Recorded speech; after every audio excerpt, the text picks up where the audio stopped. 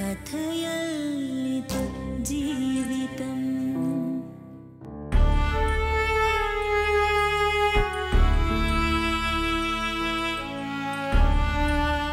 നമസ്കാരം. കഥയല്ലത് ജീവിതത്തിൻ്റെ മറ്റൊരു എപ്പിസോഡിലേക്ക് എല്ലാവർക്കും സ്വാഗതം.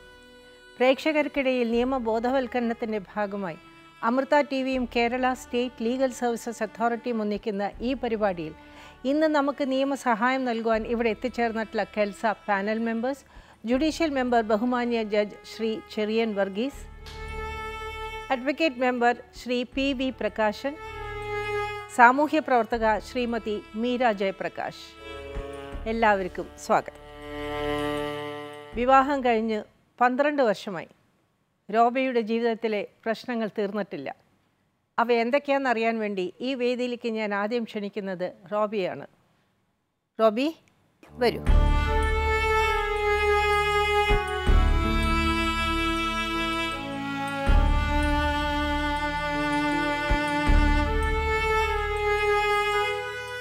റോബി ഇപ്പോൾ എവിടുന്നാണ് വരുന്നത്? ഞാൻ എറണാകുളത്തുനിന്ന്. എറണാകുളത്തുനിന്ന്. അതാണോ സ്വന്തം നാട്? അവിടെയാണോ? അല്ല, നാട് ഇടുക്കിയാണ്. ഇടുക്കി. അപ്പോൾ ഇപ്പോൾ എറണാകുളത്ത് താമസിക്കുന്നത്? അവിടെ താമസത്തിനായിട്ട് വന്നതാണ്. താമസിക്കാനായിട്ട് വന്നതാണ്. അവിടെ ജോലിയോ വല്ലതും ഉണ്ടോ? ഇല്ല, കെട്ടിയോന് നേരത്തെ എറണാകുളത്താണെന്ന് അറിഞ്ഞ് അങ്ങനെ അന്വേഷിച്ചൊക്കെ വന്നതാണ്. ഇടുക്കിയാണ് നിങ്ങളുടെ? ഇടുക്കിയിൽ എവിടെ? ഇടുക്കിയിൽ എൻ്റെ വീട് തൂക്കുപാലം കഴിഞ്ഞു പോകണം. അത് ശരി. അവിടെയാണ് അച്ഛനും അമ്മയൊക്കെ? അവിടെയാണ്. അതെ, അവരൊക്കെ അവിടെയായിരുന്നു താമസിച്ചിരുന്നത്. അപ്പോൾ ഭർത്താവിൻ്റെ വീട് എവിടെയാണ്? കട്ടപ്പനയാണ്. നിങ്ങളുടെ കല്യാണം എങ്ങനെയായിരുന്നു? വിവാഹം അന്വേഷിച്ച കല്യാണമായിരുന്നു അല്ലെ പ്രേമവിവാഹമായിരുന്നു? അല്ല, അറേഞ്ച്ഡ് മാരേജ്. അറേഞ്ച്ഡ് മാരേജ് ആയിരുന്നു. ബ്രോക്കർ കൊണ്ടുവന്നായിരുന്നു. എത്ര വരെ പഠിച്ചിട്ടുണ്ട്? ഞാൻ ബികോം. ബികോം? പ്രീ ഡിഗ്രി കഴിഞ്ഞ് പിന്നെ ഇത് കറസ്പോണ്ടൻ്റായിട്ട് ബികോം പാസ്സായി. കംപ്ലീറ്റ് ചെയ്തിട്ടില്ല. കംപ്ലീറ്റ് ചെയ്തില്ല. ഇപ്പോൾ ജോലിക്കൊന്നും പോകുന്നില്ല? ജോലിക്ക് പോകാൻ നിവർത്തിയില്ല. മോൻ്റെ കാര്യങ്ങൾ നോക്കാൻ ഞാൻ മാത്രമേ ഉള്ളൂ. മോൻ ഇപ്പം എത്ര വയസ്സായി? ഇപ്പം മോന് 11 വയസ്സ്. സ്കൂളിൽ പോകുന്നില്ലേ? സ്കൂളിൽ പോകുന്നെന്ന് പറഞ്ഞാൽ മോനെ ഒരുക്കി വിടണം, വരുമ്പോൾ നോക്കണം, ഭക്ഷണങ്ങൾ കൊടുക്കണം, പഠിപ്പിക്കണം. പിന്നെ അവധി ദിവസം മോന് വേറെ ആരുമില്ല, ഞാനും മോനും ഒറ്റയ്ക്കായിരുന്നു എപ്പോഴും ജീവിതത്തിൽ. ഇപ്പോൾ കല്യാണം കഴിഞ്ഞപ്പോൾ തൊട്ട് ഞങ്ങൾ എപ്പോഴും ഒറ്റയ്ക്കാണ്. എത്രയോ സ്ത്രീകളുണ്ട് അങ്ങനെ ജീവിക്കുന്നവർ. ഭർത്താക്കന്മാർ മരിച്ചവരും ഉപേക്ഷിക്കപ്പെട്ടവരും ഒക്കെ ആയിട്ട് മക്കളുമായിട്ട് അവർ ജോലിക്ക് പോകാതിരിക്കണമൊന്നുമില്ലല്ലോ. 11 വയസ്സായി. ഇപ്പം ചെറിയ കുട്ടിയാണെങ്കിൽ വീട്ടിലാരും ഇല്ല നോക്കാമെന്ന് പറയാം. അപ്പോൾ രാവിലെ എണീറ്റ് ഒരുക്കി വിടുന്നത് ഇപ്പോൾ 11 വയസ്സായിട്ടുള്ള ഒരു മകന് കുറച്ചൊക്കെ ഒരുങ്ങാൻ അറിയുമല്ലോ. അവധി ദിവസമാണേലും മോൻ ഒറ്റയ്ക്ക് ഇരിക്കണമല്ലോ. പിന്നെ ഇപ്പോൾ മോനൊരു ആവശ്യം വന്നാലോ എന്ത് കാര്യം വന്നാലോ ഞാൻ തന്നെ വേണം എല്ലാം സോൾവ് ചെയ്യാൻ. അപ്പോൾ എനിക്ക് ജോലിക്ക് പോകുമ്പോൾ നമ്മൾ ആ സ്ഥാപനത്തിൽ അവരോട് പറയുന്ന ഇഷ്ടത്തിന് സമയത്തിന് നിൽക്കേണ്ടി വരും. അപ്പോൾ നമുക്ക് അത് നമ്മുടെ കാര്യങ്ങൾ നോക്കാം. അപ്പോൾ വേറെ ആരും ഇല്ലാത്ത സ്ഥിതിക്ക് അങ്ങനെ പോയി നിൽക്കുമ്പോൾ ജോലി തുടരാനാവാതെ വരും. അങ്ങനെയൊക്കെ ഉള്ളതുകൊണ്ട് എനിക്കറിയുന്നില്ല. കാരണം ഒരുപാട് പേര് ഇതുപോലത്തെ പല അഡ്ജസ്റ്റ്മെൻറ്റ്സിലും പല കാര്യങ്ങളിലും അവർ ഒരുമിച്ച് കുട്ടിയെ നോക്കലും. പിന്നെ ചെറിയ കുട്ടി അല്ലാത്തതുകൊണ്ടാണ് ഞാൻ ഈ പറയുന്നത്. നമ്മളൊരു തുണിക്കടയിലൊക്കെ പോയി നിന്നാലും തുണിക്കടയിൽ നിന്ന് പറയുമ്പോൾ രാത്രി 7 മണി 8 മണി വരെയൊക്കെ ഉണ്ടാവും. അത് ശരി തന്നെയാണ്. അതല്ല അല്ലാതെ മോൻ്റെ പഠിത്തത്തെ അത് ബാധിക്കും. അല്ലാതെ ഞാൻ മാത്രമേ ഉള്ളൂ പറഞ്ഞു കൊടുക്കാനും പഠിക്കുന്ന പറഞ്ഞിരിക്കാൻ മാത്രമേ എല്ലാ പല വീടുകളിലും അങ്ങനെയേ ഉള്ളൂ. അപ്പോൾ അങ്ങനെയൊക്കെ പല പ്രശ്നങ്ങളുള്ളതുകൊണ്ട് ജോലിക്ക് പോകാൻ പറ്റുന്നില്ല. പിന്നെ ഞാൻ സ്വന്തമായിട്ട് എന്തെങ്കിലുമൊക്കെ ചെയ്ത് ഞങ്ങൾക്ക് പട്ടിണിയില്ലാതുള്ള വരുമാനമൊക്കെ ഉണ്ടാക്കും. എന്ന് വെച്ചാൽ എന്താ ചെയ്യുന്നേ?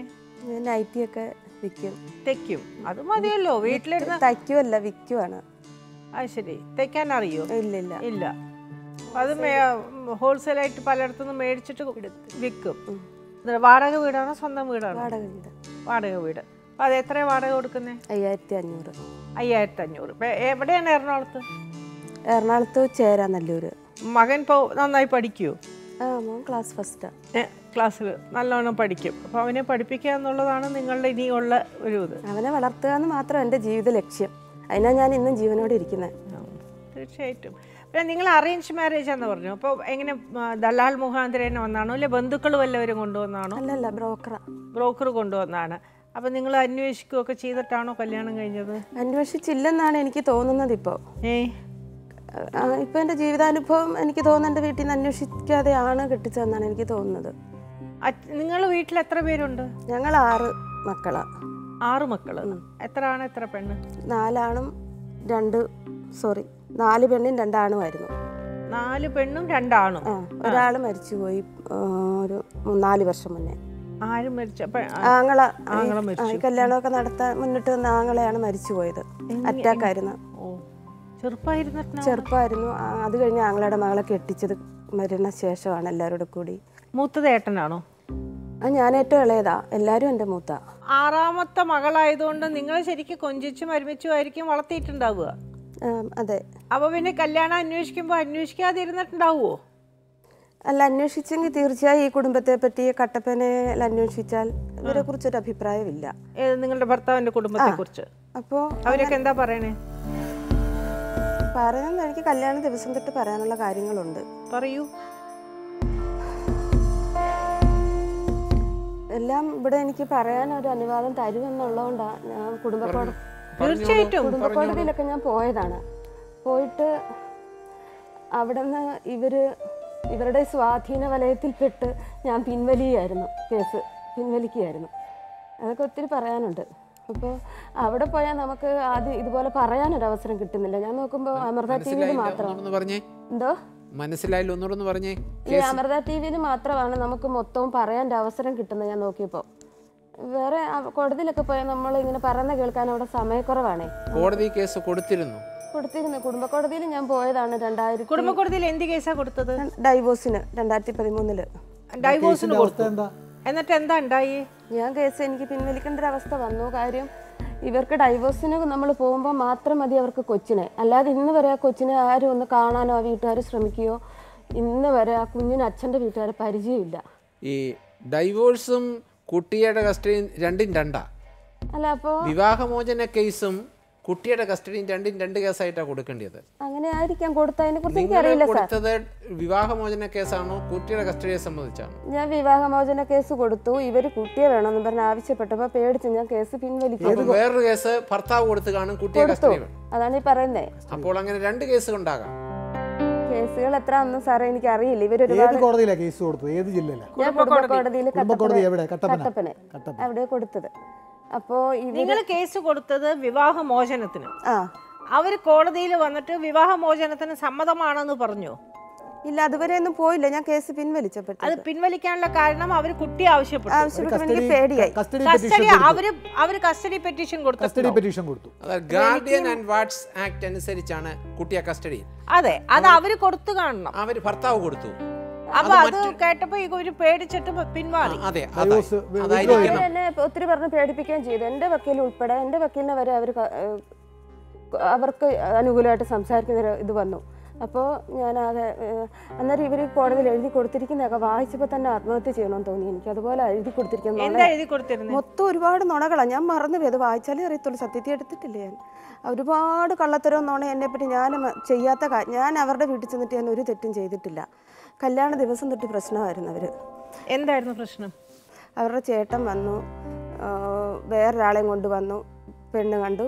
അത് കഴിഞ്ഞ് പുള്ളി വന്നു. അത് കഴിഞ്ഞ് പിന്നെ വേറൊരു കസിനെയും കൊണ്ട് പുള്ളി വേറെ ദിവസം വീട്ടിൽ വന്നു. പിന്നെ പുള്ളി ജോലി നോക്കുന്ന അന്ന് എന്നെ കല്യാണം കഴിക്കാൻ 20 വർഷമായിട്ടൊരു സ്കൂളിൽ ജോലി നോക്കുക ഈ പുള്ളി. എന്തായിട്ട്? ഡ്രൈവറായിട്ട്. അപ്പോൾ ആ സ്കൂളുകാരെയും കൊണ്ട് വീട്ടിൽ വന്നവർ കാര്യങ്ങളെല്ലാം പറഞ്ഞ് എന്നെ കണ്ടു ബോധിച്ചു. അപ്പോൾ അവർ പറഞ്ഞു ഞങ്ങളുടെ ഒരു കുടുംബാംഗത്തെ പോലെ അജയൻ എന്ന് പറഞ്ഞു. അന്നാ വാക്ക് ഞാൻ അത്ര കാര്യമാക്കിയില്ല. പോകെ ഒരുപാട് സത്യമാണെന്ന് മനസ്സിലായി. അങ്ങനെ കല്യാണമൊക്കെ കഴിഞ്ഞ് ഇവർ ഒരുക്കാൻ വന്നപ്പോൾ തൊട്ടേ ഇവർ പ്രശ്നമാണ് നാത്തൂമാർ. ഞാൻ ഇടത്തെ കയ്യിലിട്ടിരുന്ന വള ഒരു നാത്തൂൻ വന്നിട്ട് വലിച്ചങ്ങ് ഊരി ഇപ്പുറത്തെ കയ്യിലിട്ടു. ഇവിടെ എല്ലാം അങ്ങ് മുറിഞ്ഞു കുറേ നാൾ പാടൊക്കെയായിരുന്നു ഈ 2 വശവും. എന്നിട്ട് അവര് വന്ന് ഒരുക്കുക. അങ്ങനെയാ ഞങ്ങൾക്ക്. അതെ, നിങ്ങൾ ഏതാണ്? ഞങ്ങൾ ഈഴവാസ്. അവര് പെട്ടി കൊണ്ടുവരും, തലേന്ന് എല്ലാം കൊണ്ടുവരും അല്ലേ, നിങ്ങൾ കൊടുക്കാനുള്ളതും ഒക്കെ. പക്ഷെ ഇവര് തലേന്ന് കൊണ്ടുവന്നില്ല. ഇവര് ഒത്തിരി താമസിച്ചൊക്കെയാ വന്നത്. വന്നപ്പോൾ വഴിക്ക് കുറ്റം, ആകെ കുറ്റം ഇവർക്ക് വന്നിട്ട്. അത് കഴിഞ്ഞ് ഒരു മുഹൂർത്തമായിട്ട് ഒരുക്കി കഴിഞ്ഞില്ല. അപ്പോൾ മൂത്ത ആങ്ങളെ ഇച്ചിരി ദേഷ്യക്കാരനാണ്, പെട്ടെന്ന് ദേഷ്യം വരുന്ന ഇതാണ്. അപ്പോൾ മൂത്ത ആങ്ങളെ വന്ന് വിളിച്ച് മുഹൂർത്തമായി. അപ്പോൾ അവിടെ ശാന്തി വിളിക്കുമ്പോഴാണല്ലോ വന്ന് വിളിക്കുന്നത്. മുഹൂർത്തമായി വരാൻ പറഞ്ഞപ്പോൾ തലയിലൊക്കെ പൂവൊക്കെ വെക്കുന്നേ ഉള്ളൂ, ഒന്നും ഒരുക്കിയില്ല. അപ്പോൾ ഈ നാത്തൂൻ പറഞ്ഞു, കെട്ടിക്കാനുള്ള നാത്തൂനാണ് ഒരുക്കുന്നത്. അപ്പോൾ അവർ പറഞ്ഞു ഒരുക്കിയില്ലാന്ന് പറഞ്ഞു. അപ്പോൾ അണ്ണൻ പറഞ്ഞു ഞാൻ പിടിച്ചിറക്കിക്കൊണ്ട് പോകണമെന്നൊക്കെ ചോദിച്ചു. മൂത്ത ആങ്ങളെ അങ്ങനെ അങ്ങോട്ട് ചോദിച്ചു. അപ്പോഴത്തേനും ഈ നാത്തൂൻ എന്നെ പിടിച്ചൊരു തള്ളു, എന്നാൽ കൊണ്ടുപോകും, ഞങ്ങൾക്കാണോ അത്യാവശ്യം. ഇങ്ങനെ നടന്ന സംഭവങ്ങൾ മാത്രമേ ഞാൻ പറയുന്നുള്ളൂ എന്ന് പറഞ്ഞ് തള്ളി. അങ്ങനെ ഇപ്പോൾ ഞാൻ പറഞ്ഞു എന്നാൽ പോകാം, മുഹൂർത്തമല്ലേ വലുതെന്നൊക്കെ പറഞ്ഞ് ഇറങ്ങി പോയി. അങ്ങനെ കല്യാണം താലികെട്ട് കഴിഞ്ഞ് പിന്നെ ഈ കെട്ടിയവനെ കാണുന്നേ ഇല്ല. ഞാൻ ഒറ്റയ്ക്കാണ് ഫോട്ടോ എടുക്കുന്നിടത്തെല്ലാം നടക്കുന്നത്. ഇന്ന് വരെ ഞാൻ കല്യാണ ആൽബം കണ്ടിട്ടില്ല, ഒരു ഫോട്ടോ പോലും കണ്ടിട്ടുമില്ല കല്യാണത്തിൻ്റെ. ഞങ്ങളുടെ വീട്ടിൽ ഫോട്ടോയൊന്നും എടുത്തില്ലായിരുന്നു, അവരെടുക്കുന്നതുകൊണ്ട്. ഞങ്ങൾ അത്ര സാമ്പത്തികമൊന്നും ഇല്ലാത്തവരാണ്. അപ്പോൾ അങ്ങനെ അച്ഛൻ എന്താ ജോലി? അച്ഛൻ ഞാൻ 7ാം ക്ലാസ്സിൽ പഠിക്കുമ്പോഴേ അച്ഛൻ അറ്റാക്കായിട്ട് മരിച്ചതാണ്. അമ്മ എന്താ? അമ്മ ഹൗസ് വൈഫായിരുന്നു. ഞങ്ങൾക്ക് കുറച്ച് പറമ്പുണ്ട്, അതിൽ കൃഷിയൊക്കെ ചെയ്താണ് ഞങ്ങളെ വളർത്തിയത്. അങ്ങനെ ഇവരുടെ വീട്ടിൽ ചെന്നപ്പോൾ തൊട്ടേ പ്രശ്നമാണ്. ആദ്യ ദിവസം തൊട്ടേ ഒരുപാട് സില്ലി മാറ്റേഴ്സ് പറഞ്ഞ ഇവർ പ്രശ്നങ്ങൾ. ആരോ താലി ചെറുതായപ്പോൾ എൻ്റെ വീട്ടിൽ ആരോ നിന്ന് പറയുന്നത് കേട്ടിട്ട് അവിടെ ചെന്നപ്പോൾ രണ്ടാമത്തെ നാത്തൂൻ വേറെ അയൽവക്കക്കാരുടെ താലി അവരല്ലേ കൊണ്ടുവരുന്നത്? അവരാ കൊണ്ടുവരുന്നേ. പിന്നെന്താ? അപ്പം നേരത്തെ അങ്ങോട്ട് വിളിച്ച് പറഞ്ഞിരുന്നെന്ന് താലിയിൽ പേരെഴുതണമെന്ന്. അപ്പോൾ അതൊന്നും ചെയ്തില്ല. എന്നിട്ട് വന്ന് ആരോ പിടിച്ച് നോക്കിയിട്ട് ഇതാണ് താലി എന്നൊക്കെ ചോദിച്ചു. അതിനവിടെ രാത്രിക്ക് അല്ല, താലിയിൽ പേരെഴുതുക എന്നുള്ളത് അവര് ചെയ്യേണ്ട കാര്യമല്ലേ? അപ്പോൾ അവർ ചെയ്തില്ല. ചെറിയ കുറ്റാവും. അത് അവിടെ ചെന്നപ്പോൾ അതാരോ ഇവിടെ പറയുന്ന അവർ കേട്ടു. കല്യാണ ദിവസം താലി ചെറുതായിപ്പോയെന്നങ്ങാണ്ട്, കുഞ്ഞൊരു താലിയാണെന്നങ്ങാണ്ട് പറഞ്ഞു. അതിന് അവരവിടെ ചെന്ന് ഒരുപാട് 100 പവനങ്ങാണ്ട് കൊണ്ടുവന്ന അതിലൊക്കത്തെ ഒരു പെണ്ണിൻ്റെ താലി പിടിച്ച് രാത്രി നോക്കിയിട്ട് രണ്ടാമത്തെ നാത്തൂൻ മുണ്ടക്കയത്തുള്ള അവർ പറയാം, ഇത്രയേ ഉള്ളല്ലേ താലി, എന്നൊക്കെ പറഞ്ഞിട്ട് എന്നെ ഒരു നോട്ടമൊക്കെ നോക്കിയിട്ട് പിന്നെ എന്നാ കിൻഡൽ കണക്കിന് വേണോ, ഇങ്ങനെയൊക്കെ ഓരോ പ്രശ്നങ്ങളൊക്കെയായിരുന്നു. ഞാനിപ്പം മിണ്ടാതെ നിൽക്കുക. അത് കഴിഞ്ഞ് ഇവർ ഇപ്പോൾ ഈ ഭർത്താവിനാണ് എന്നോട് ഒരു അറ്റാച്ച്മെൻറ്റും ഇല്ല, എന്നെ നോക്കത്തുമില്ല. അപ്പോൾ അവരുടെ വീട്ടിൽ ചെന്നപ്പോൾ തൊട്ടേന്ന് മാറി എടുക്കാൻ തുണിയൊന്നും തന്നില്ല. ഒരു 6 മണിയായപ്പോൾ എൻ്റെ വീട്ടിൽ നിന്ന് ആൾക്കാർ വന്നു, ഒരു വണ്ടി ആൾ വന്നായിരുന്നു. അന്നേരം ഞാൻ ഈ കല്യാണ സാരി മാറാതെ അപ്പോഴും നിൽപ്പാ. അന്നേരം അവർ ചോദിച്ചു, എൻ്റെ മൂത്ത ചേച്ചി ചോദിച്ചു, നീ സാരി ഒന്നും മാറിയില്ല. ഞാൻ അപ്പോഴും ഒന്നും മിണ്ടുന്നില്ല. എന്നോട് ആരും ഒന്ന് ഇരിക്കാൻ പറയുകയോ ഒരു ഗ്ലാസ് വെള്ളം തരികയോ ഒന്നും ചെയ്തിട്ടില്ല വീട്ടിൽ. ഞാനിങ്ങനെ ഒരേ നിൽപ്പാ. അപ്പോൾ പുള്ളി ഇങ്ങനെ സ്കൂളിലെ മാനേജർ ഇവിടെ ഇരിക്കുന്നു, മാനേജറുടെ ഭാര്യ ഇവിടെ, ഭാര്യയുടെ അടുത്തങ്ങ് ഇരുന്നു പുള്ളി. അപ്പം ഞാൻ അതിൻ്റെ അപ്പുറത്തായിട്ട് ഇങ്ങനെ നിൽക്കുക കടിച്ചാരി. എന്നിട്ട് എൻ്റെ വീട്ടിൽ നിന്ന് എല്ലാവരും പോയി കഴിഞ്ഞ് ഞാൻ പിന്നെ അങ്ങോട്ട് ചോദിച്ചു നാത്തൂനോട് ഡ്രസ്സ് മാറാമല്ലേ എന്ന് പറഞ്ഞു. അപ്പോഴത്തേന് ഒരു നൈറ്റി കൊണ്ടു തന്നു. എനിക്കെത്തത്തില്ല, അവിടുത്തെ അമ്മയൊക്കെ തീരെ പൊക്കമില്ല തരാം, അവർക്കൊരുള്ള പാകത്തിനുള്ളൊരു നൈറ്റി. ഞാൻ അതിട്ടു. എല്ലാം ഒരു അടിപ്പാവാട ചോദിച്ചപ്പോൾ ത്തേനും ആരോ ഉടുത്തിട്ട് അലക്കിയ ഒരു അടിപ്പാവടയാണ് എനിക്ക് കൊണ്ടു തന്നത്. അപ്പോൾ നോക്കിയപ്പോൾ ഞാനത് മാറ്റിയിട്ട് കൊടുക്കാതെ. അപ്പോൾ ഈ നാത്തൂൻ ഓടിപ്പോയിട്ട്, ആദ്യം ഇളയ നാത്തൂനെ ഇത് കൊണ്ടു തന്നെ, ഓടിപ്പോയിട്ട് രണ്ടാമത്തെ നാത്തൂൻ ഡെയിലി ഇത് കൊടുത്തു വിട്ടു. അപ്പോൾ അപ്പുറത്ത് ഒത്തിരി ആളുകളൊക്കെ ഇരിക്കുന്നുണ്ട് സ്കൂളിൽ, അവരുമൊക്കെ. എന്നുവെച്ച് ഈ രണ്ടാമത്തെ നാത്തൂൻ കൊണ്ടു തന്നപ്പോഴും ഞാൻ ഈ പാവാട മാറ്റിയിട്ടു കഴിഞ്ഞപ്പോൾ അമ്മ ഇത് കൊണ്ടു തന്നു, ഇത് ഉടുപ്പിക്കുമെന്ന മട്ടിൽ. അപ്പോൾ ഞാൻ പറഞ്ഞു ഉടുക്കാതെ അവിടെ വെച്ചു. ഉടുക്കാതെ വേറെ ആളുടെ അണ്ടർ ഗാർമെൻറ്റ്സ് ഒന്നും ഞങ്ങൾ ഇതുവരെ ഉടുപ്പിച്ചല്ല വളർത്തിയിട്ടുള്ളത്. പാവങ്ങളാണേലും അമ്മയുടെ കുടുംബ മഹിമ അനുസരിച്ചാണ് ഞങ്ങളെ വളർത്തിയിട്ടുള്ളത്. അപ്പോൾ അങ്ങനെ ഞാനത് മാറ്റിയിട്ടു. അപ്പോൾ ഈ അമ്മ ഇത് കൊണ്ട് തന്നപ്പോൾ ഞാൻ പറഞ്ഞു ഞാൻ പഴയത് ഉടുക്കത്തില്ല എന്ന് പറഞ്ഞു. ഇത്രേ പറഞ്ഞുള്ളൂ. അതങ്ങ് ഓടിപ്പോയി. അവിടെ പിന്നെ എന്താ അവർ പറഞ്ഞതെന്നൊന്നും എനിക്കറിയില്ല.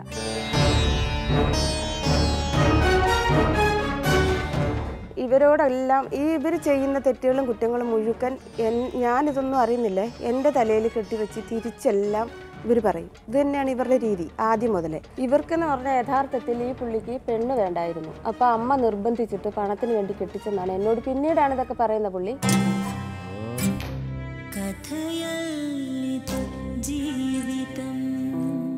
പിറ്റേന്നായപ്പോഴത്തേനും ഈ മൂത്ത നാത്തൂന് എന്നെ വിളിച്ചുകൊണ്ട് ആറ്റിൽ, ഇവരുടെ വീടിൻ്റെ പുറകിലെങ്ങാണ്ട് ആറുണ്ട്. അപ്പം ഞങ്ങളുടെ പരിസരത്തൊന്നും ആറില്ല, ഞങ്ങൾ ആറ്റിൽ പോയി കുളിക്കാറില്ല, കുളിച്ചിട്ടില്ല. എനിക്ക് ഭയങ്കര പേടി ആറ്റിലിറങ്ങാൻ. എന്നിട്ട് എന്നെ വിളിച്ചുകൊണ്ട് പോയി. ഇവർ 1 മാസം മുന്നേ ഇവരുടെ പെമ്മക്കളൊക്കെ കെട്ടിച്ചവരെല്ലാം 1 മാസം മുന്നേ എൻ്റെ വീട്ടിൽ നിന്ന് പൈസ കൊടുത്തായിരുന്നു 50,000. ഇവർ 1 മാസം മുന്നേ തൊട്ട് ആ വീട്ടിലുണ്ടായിരുന്നു ഇവരെല്ലാവരും. അന്ന് തൊട്ടുള്ള ഡ്രസ്സ് ആയിരിക്കാം. തുണികൾ ഇത്രയും ഒരു കൂന തുണി എടുത്ത്. മനസ്സിലായില്ല. 50,000 രൂപ നിങ്ങൾ സ്ത്രീധനം കൊടുത്തിരുന്നു?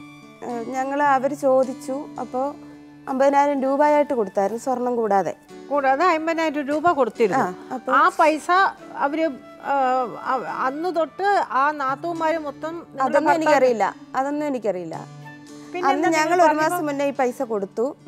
ഇവരെല്ലാം 1 മാസം മുന്നേ തൊട്ട് അവരുടെ വീട്ടിലുണ്ടായിരുന്നു. അതായത് എന്നാ ഞാൻ പറഞ്ഞു വീട്ടില് ആ പൈസ എന്ത് ചെയ്യുന്ന എനിക്കറിയില്ല. അല്ല, അവരുടെ വീട്ടിലുണ്ടായിരുന്നു. 1 മാസമായിട്ട് അവര് കല്യാണം ചെറുക്കൻ്റെ 1 മാസം കഴിഞ്ഞായിരുന്നു കല്യാണം.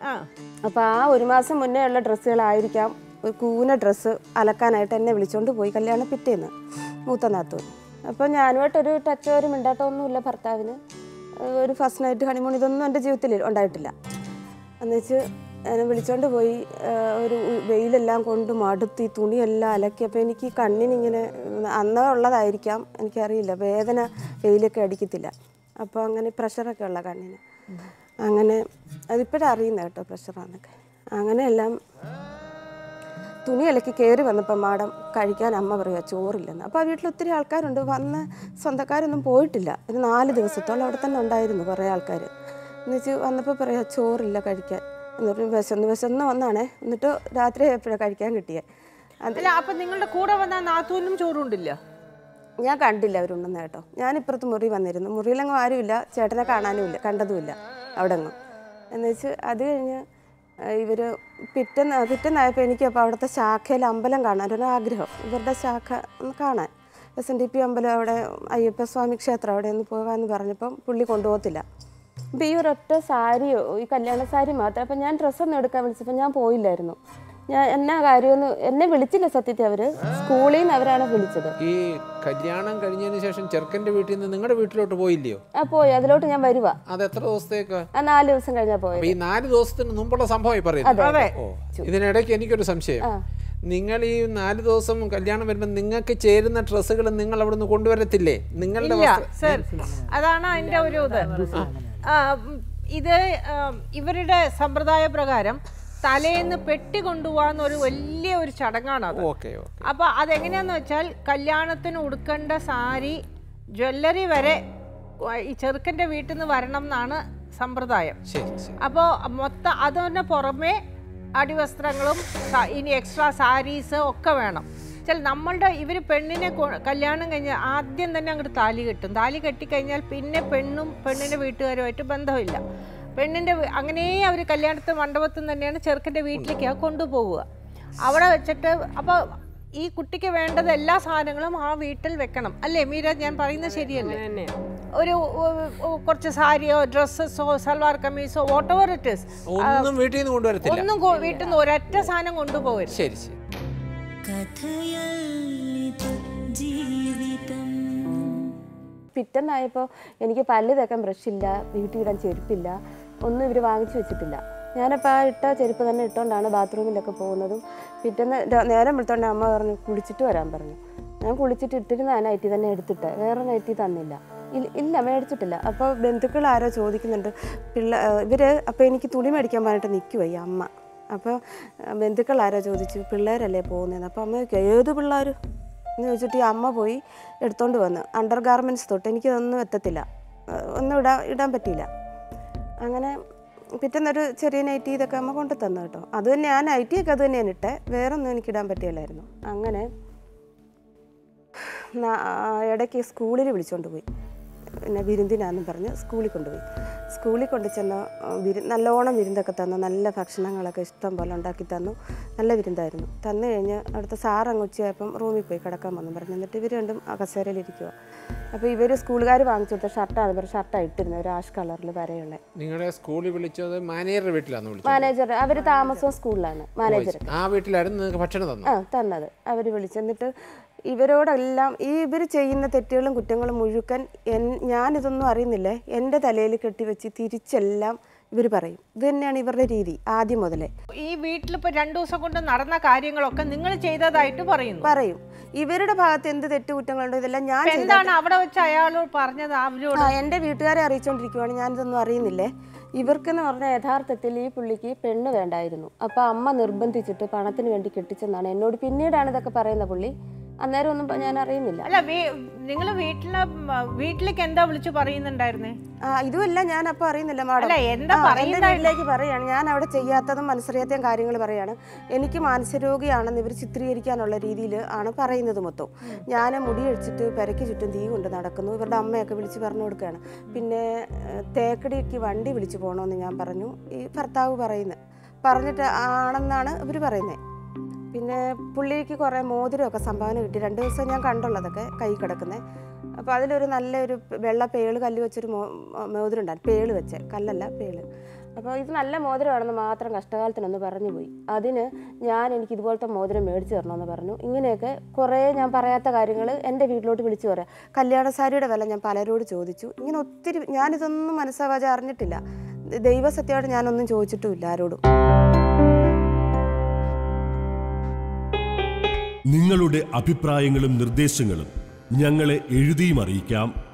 വിലാസം: പ്രൊഡ്യൂസർ കഥയല്ലത് ജീവിതം, അമൃത TV, ഗാന്ധിനഗർ, വഴുതയ്ക്കാട്, തിരുവനന്തപുരം 14.